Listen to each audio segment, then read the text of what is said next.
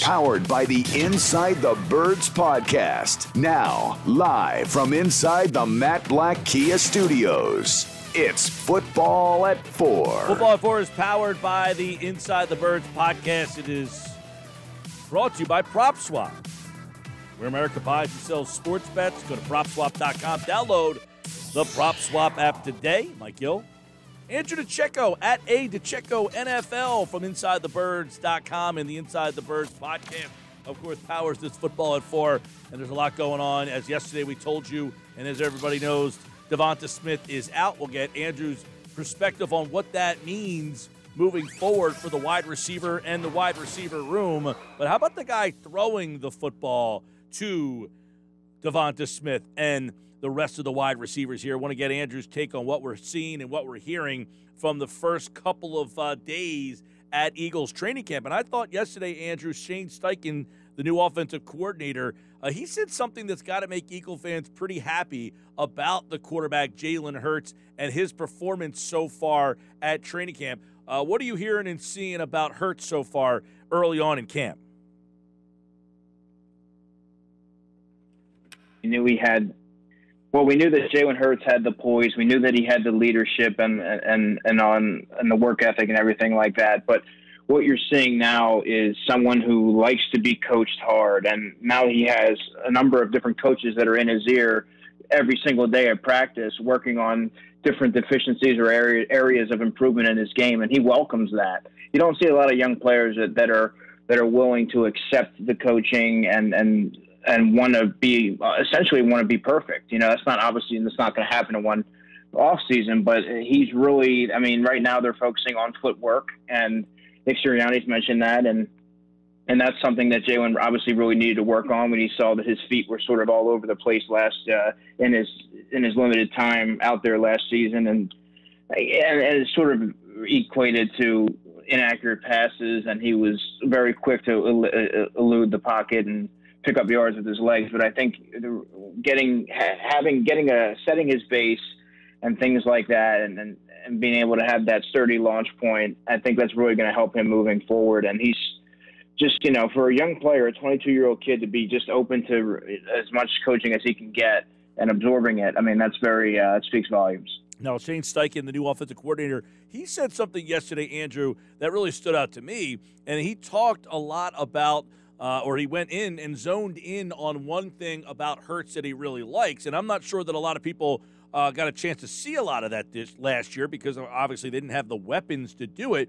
But Shane Steichen said his ability to throw the deep ball and hit guys in stride, that is something that has really impressed him with how he throws the deep ball right now.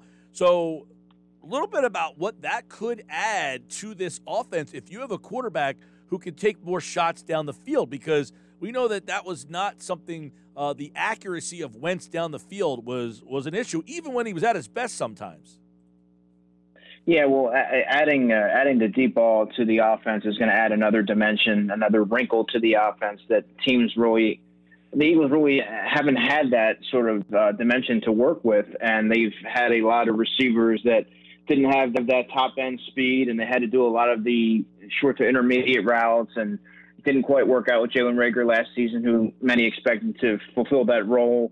They've tried it with Bryce Treggs and a number of other players, but now they have a young nucleus of receivers and a quarterback who's equipped to fire the ball downfield with accuracy. And I think that there's a lot of question about Jalen's velocity, but I think that we're really going to see what he's able to do. And I think that he's working on his accuracy, and that stems from his footwork. And he does have the arm strength to get the ball down there. And now he has a number of receivers that can get open down the field and make those type of plays. And I think now the coaching staff is sort of going to integrate that into the offense. And last season you saw an offense that was largely unimaginative and uncreative. And now you're going to see, you know, a more innovative offense, and I think that's going to be a big part of it. Yeah, one of the things Steichen said was his ability to throw the deep ball, hit guys in stride. That's an 80-yard touchdown instead of a 60-yard gain. How many times did we see an underthrown ball that could have been a much bigger play? The question I guess I would have for you, Andrew, is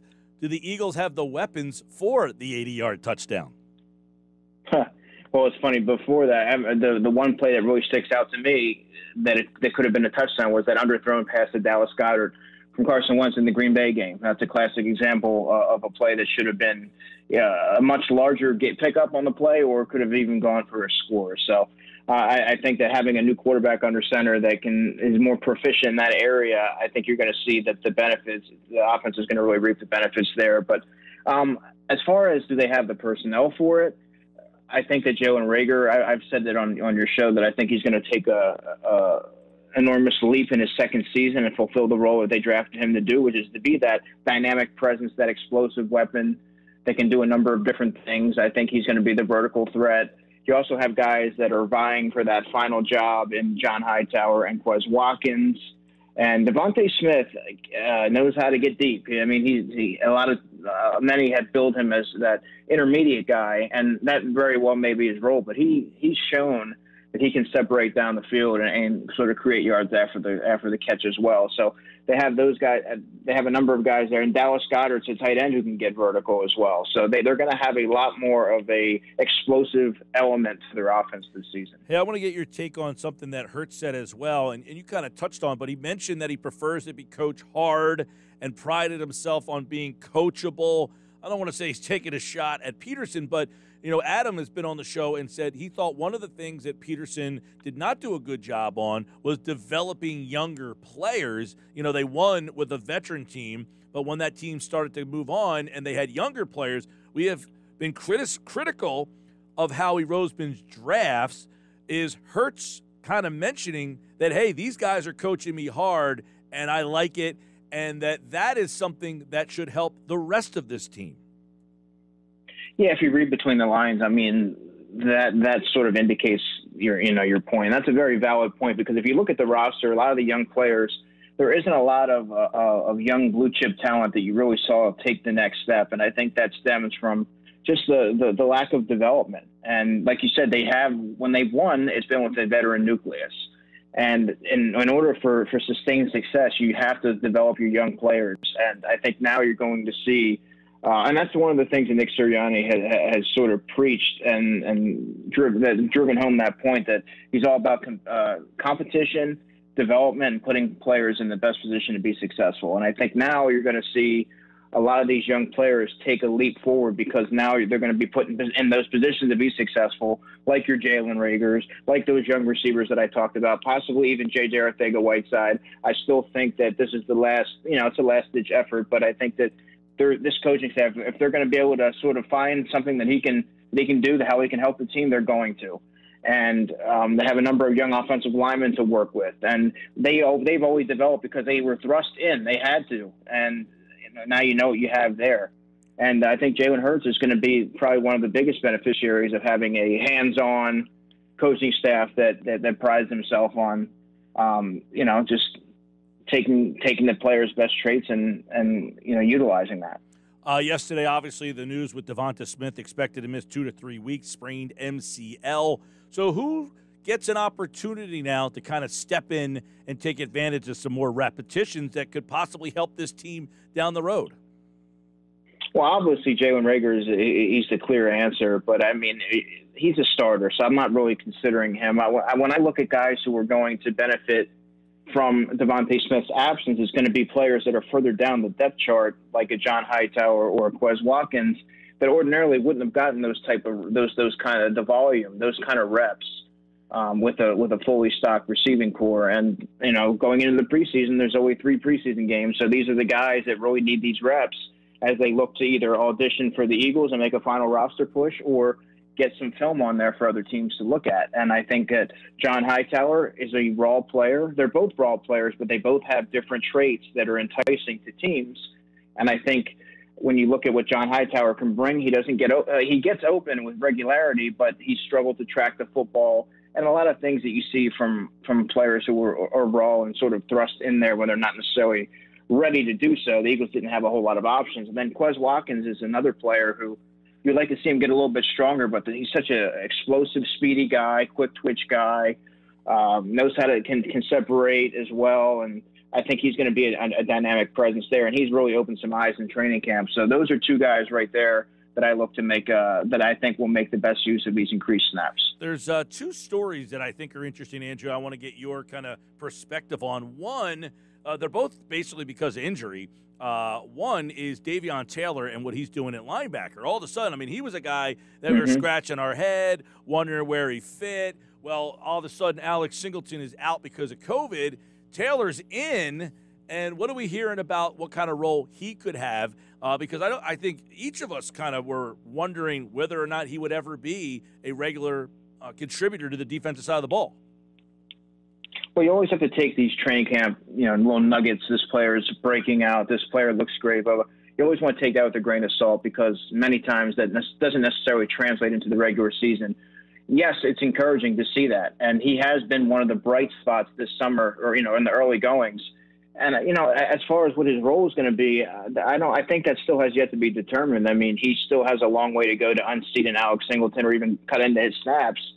But I think that he's starting to show that maybe he isn't as far behind or isn't as much of a project as we may have been led to believe. Do I think he's going to step right in there and become a starter and an all-pro? No, I think it's going to be more of a gradual transition, but I do think you're going to see him carve out a role for himself, and I think that you're going to see the coaching staff look to find ways to exploit his athleticism and get him on some of these quick twitch guys, shifty guys, and kind of have him cover them up and just take advantage of his lateral quickness and just fluidity. I think that he has a lot to offer, and now it's just finding a niche for him and putting him in position to be successful. Yeah, I think that's something to definitely watch, as you kind of mentioned. And then the other one would be, not because of injury, but Josh Sweat and Derek Barnett and what's going on over there and how that could really change the outlook of this defensive line. Yeah, going into training camp, that's not necessarily a roster battle that many had circled or anything like that. But, like I said before, this really rings true to, I harken back to what Nick Sirianni said in his opening press conference and how he was going to, really promote competition and throughout the roster. He didn't limit it to any specific positions throughout the roster. And Josh Sweat, and I've said this before, even last year on your show, he's the team's best pure pass rusher. That's very evident. Now, Derek Barnett strikes me as more of an every down player, but he doesn't give you that flash, that burst. I don't know that he'll ever be a double-digit sack guy. Josh Sweat strikes me as someone who comes off the bench in a relief role and provides more of a burst. He's very athletic, long arms, good bend. He has everything you look for. Now it comes to the point where they have to look at and see if he can be an every down defensive end. And maybe you make Derek Barnett have to come off in a rotational role. I think that Josh Sweat is a starting caliber defensive end, and I think that he gives the Eagles the best pairing opposite Brandon Graham.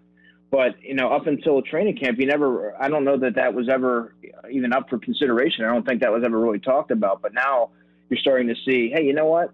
That's going to create a lot of advantages for the defense. If you get this guy with these long arms, get his arms up there, his quickness, his flexibility, and get him out there to pair with Brandon Graham and your two defensive tackles and Fletcher Cox and Javon Hargrave. I mean, that's a fearsome four right there. Yep, I like what we're hearing about Josh Sweat, and I like the way you broke it down. Andrew DiCecco, Football at 4. A lot of interesting kind of things emerging. What are you hearing about Zech McPherson? And obviously the fact now that they don't have to push him into a starting role because of Steven Nelson. But I've heard some really good things about him up there as well. Yeah, and that's that's very encouraging because like I've said before, the cornerback position, transitioning from college corner to NFL corner, that's one of the hardest positions to get acclimated to. And now he's able to sort of gradually find his footing, if that makes sense, because he's not being forged by fire, knowing that there's no one else there. It's like, hey, you know what, man, you might have to be starting in week 1. And now I think he's able to really learn and not really feel a whole lot of pressure and just go out there and play football. And he's a tough, scrappy player, play physical, match out with these receivers. And you know what? You're going to win some, you're going to lose some, but you get to take to the coaching and without the pressure of, I got to get this right. There's only X amount of weeks until the regular season and I might be starting, whatever. I think now he's able to really take a deep breath, play football, and learn as he goes. The other battle, which apparently isn't becoming much of a battle, is at left tackle. And obviously Dillard is having, a rough time, it seems, whereas Jordan Mailata seems to really be grabbing a hold of that position. Is that what you're hearing as well? Yeah, that's exactly what I'm hearing. And it's funny because when Andre Dillard was coming out of college, he was billed for his footwork. He was billed as a really standout in pass protection tackle with nifty footwork, his athleticism, this and that. And if there was a knock on him, it was more so that he didn't have that grit, that nastiness, didn't play with the mean streak in the running game. When you look at Jordan Mailata came into the NFL as he's never played the game of football before, prior to being drafted in 2018. And look how far he's come. And I think that's a testament to Jeff Stoutland. I also think that's a testament to what the work that Jordan Mailata has put in to becoming a starting left tackle. And that's really what he's become. I mean, I don't know that it's even a competition anymore. He's just everything. Andre Dillard, there's not one thing that he can do better than what Jordan Mailata can do right now. Jordan Mailata is a freakish athlete. Yep. He's bigger, he's stronger, and he's more proficient in pass pro and in run blocking. There's not anything that Andre Dillard does right now that's better that would even warrant consideration to be a starter right now. It's early, but I mean, it's not very encouraging if you're Andre Dillard. Yeah, dude, I totally agree. And I said this a while back about Mailata. He almost is like, finding Joel Embiid. Now Joel Embiid was the third pick in the draft, but just like nobody else has the size, strength, and skill set that Embiid has. And Mailata is almost this guy's 6'8", probably like 400 pounds almost. For him to have the ability to move the way he does, it's like they uncovered this unicorn. You know what I mean? Like they just completely found this unicorn. So for all the hits that Howie Roseman takes, for him to find this guy is almost unbelievable. Yeah, I mean, 6'8", 340, very, very light on his feet, remarkably strong. Can get to the second level with relative ease. He's just a freakish athlete, and you don't really stumble on those guys in the seventh round. I mean, when you draft in the seventh round, as you know, Mike, you're drafting on traits and upside, and it's almost like a shot in the dark. And they saw this guy with these traits and these certain abilities, and they figure, let's get him in there and let's see if we can mold him into being a steady backup.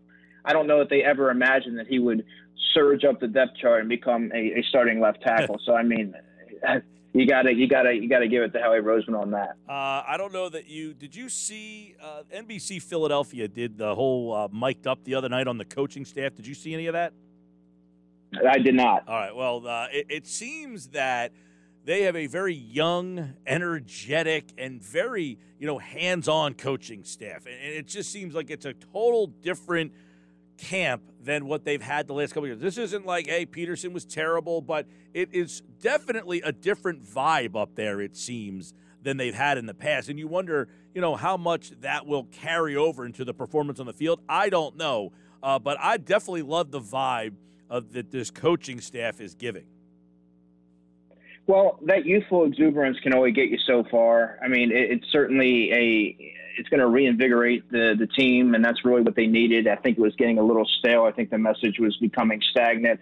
So then you bring all these, fresh-faced coaches in there, and they have their different beliefs and ideologies, and I think that it's really starting to starting to radiate to the roster, right? I think that you're seeing the energy come through, the hands-on coaching, and it just becomes infectious, really, because then you start to see coaches who are believing in the players, believing in what they're doing, and coaching them hard, and they're starting to see results. And it's encouraging, but you get a couple losses under your belt, and that stuff kind of goes out the window. So they just got to keep that energy and that youthful exuberance, and it's going to start to really rebuild the culture that was really damaged and fractured. Only in January. So it's encouraging. No doubt.